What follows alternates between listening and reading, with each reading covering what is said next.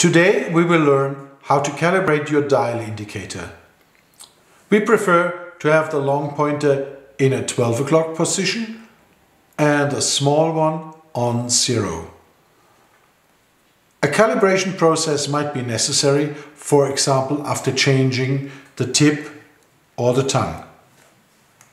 To set the dial correctly, we open the screw, and by moving up or down we change the pointer's position. Don't tighten too much, because this will block the axle from going up and down.